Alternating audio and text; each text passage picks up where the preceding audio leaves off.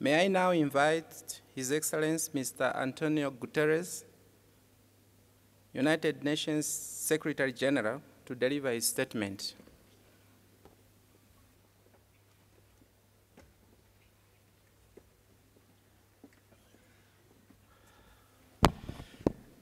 Your Excellency and dear friend, President Macky Sall, Your Excellency and dear friend, Chairperson Moussa Faki Mohamed, dear Prime Minister Abiy Ahmed, dear colleague Secretary General Abu Ghait, Excellencies, ladies and gentlemen, all protocol observed. Let me begin by recognizing President Macky Sall for his leadership as chair over the last year. President Assoumani, we look forward to working with you as incoming chairperson. And I want to commend all of you for uniting around the theme of an integrated, prosperous and peaceful Africa. The African Union is taking inspiring steps to help realize the enormous potential of this great continent. Africa is poised for progress. Agenda 2063, the decade of women's financial and economic inclusion, the continent's abundance of natural resources, and its greatest advantage of all, its people, representing a diverse range of cultures and languages. In particular, I'm pleased to see your strong focus on job creation and the enormous potential of the African continental free trade area. This represents a truly transformative pathway to job creation and new sources of prosperity for Africans, especially for the youth. And I applaud the exciting progress that has been made so far and the commitment of President Issoufou as champion of this important effort.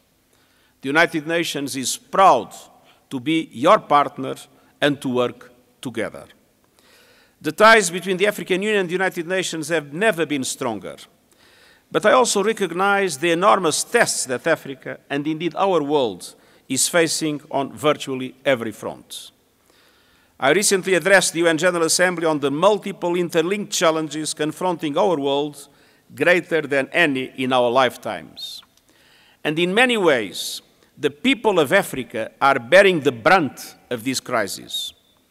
A dysfunctional and unfair global financial system that is failing developing countries when they need it most. The deep inequalities in the availability of resources for the recovery from the pandemic. A cost of living crisis exacerbated by the consequences of the Russian invasion of Ukraine. Climate chaos that the people of Africa did very little to cause, that is whipping up floods and deadly droughts, putting communities and lives at risk and displacing millions. And peace and security threats, often involving interests and profits far beyond the continent's borders. Excellencies, across all these areas, the message is clear: Africa needs action. First, economic action. Africa is rich with potential, but it's not rich in global support. Investing in Africa pathways to prosperity requires finance, and developing countries are repeatedly left in the lurch. The global financial system routinely denies them debt relief and concessional financing while charging extortionate interest rates. As a result, vital systems are starved of investment, from health and education to green technology, social protection, and the creation of new sustainable jobs. Meanwhile, women and girls are still not receiving the support and the investment they need, and in the classroom, in the workplace, in civil society, and across political systems. African countries cannot invest in these critical areas and climb the development ladder with one hand tied behind their backs. I've called for a new Bretton Woods moment to radically transform the global financial architecture. The beating heart of this system, the every decision mechanism and process should be centered in the needs of developing countries. They should have a far greater voice in global institutions, including financial institutions. The Security Council, the Bretton Woods system are typical examples where Africa is dramatically underrepresented. We need a new debt architecture that provides debt relief and restructuring to vulnerable countries, including middle-income countries, while providing immediate debt suspension and write-downs to countries in need. Multilateral development banks should transform their business model and accept a new approach to risk. And this includes massively leveraging their funds to attract greater flows of private capital into your countries. And it means scaling up guarantees and adopting first-loss positions in coalitions of financial institutions to support developing countries, particularly in Africa. I will also continue pushing G20 leaders for an SDG stimulus to support the Global South. The SDG Summit in September must be a breakthrough moment in delivering support for developing countries and reforming a broken global financial system. I will continue standing with you in this fight. Second, Africa needs climate action.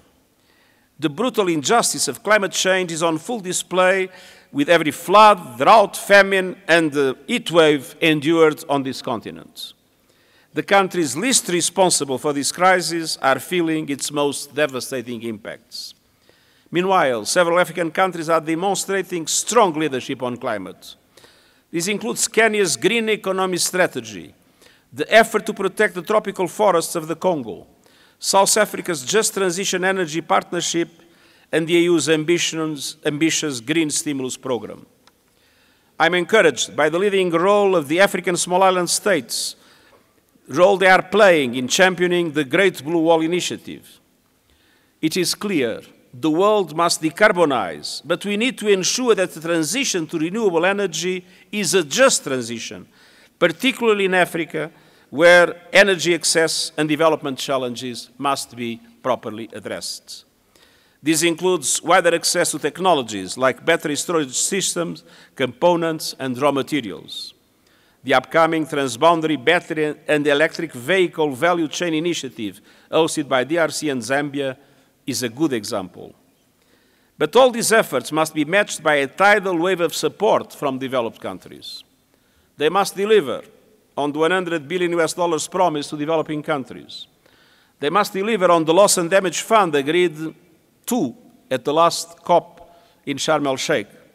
They must deliver on doubling adaptation finance. They must deliver on replenishing the Green Climate Fund.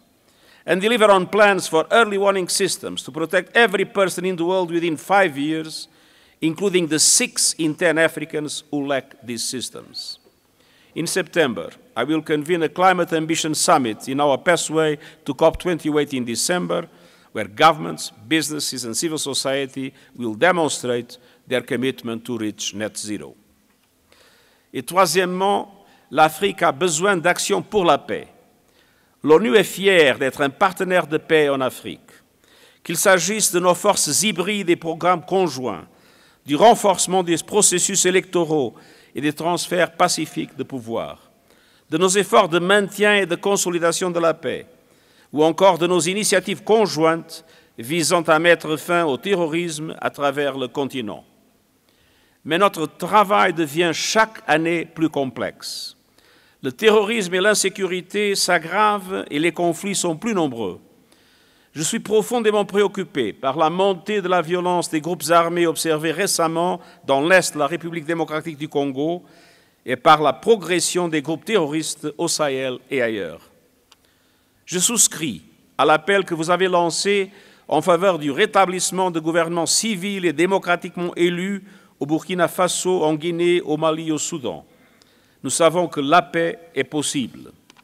L'accord de cessez-le-feu conclu ici en Éthiopie sous l'égide de l'Union africaine, et je félicite le Premier ministre Abiy Ahmed pour le succès du processus, le cessez-le-feu instauré en Libye et les accords de paix au Soudan du Sud et en République centrafricaine, ainsi que les avancées observées en Somalie, sont autant de nouvelles porteuses d'espoir. Nous devons continuer à lutter pour la paix. Néanmoins, pour parler sans détour, les mécanismes de paix vacillent. Le système n'est pas aussi souple et efficace qu'il devrait l'être. Le nouvel agenda pour la paix que nous proposons au sein des Nations Unies vise à donner un nouveau souffle au multilatéralisme et renforcer nos opérations de paix dans le monde. Il est pensé selon une vision holistique, identifiant les causes profondes des conflits et empêchant les graines de la guerre de germer. Il doit définir une approche globale de la prévention qui fait le lien entre la paix, le développement durable, l'action climatique et les droits humains et qui s'appuiera sur une participation plus large des femmes et des jeunes. Et nous sommes déterminés à intensifier le travail que nous menons avec l'Union africaine pour promouvoir des structures de gouvernance démocratiques et ouvertes. Nous continuerons à renforcer et améliorer les opérations de maintien de la paix. Mais dans le même temps, et j'insiste sur ce point, nous appuyons sans réserve la création d'une nouvelle génération de missions robustes d'imposition de la paix et d'opérations de lutte contre le terrorisme, dirigées par l'Union africaine et dotées d'un mandat du Conseil de sécurité en vertu du chapitre 7, ainsi que d'un financement garanti et prévisible, y compris par les contributions obligatoires.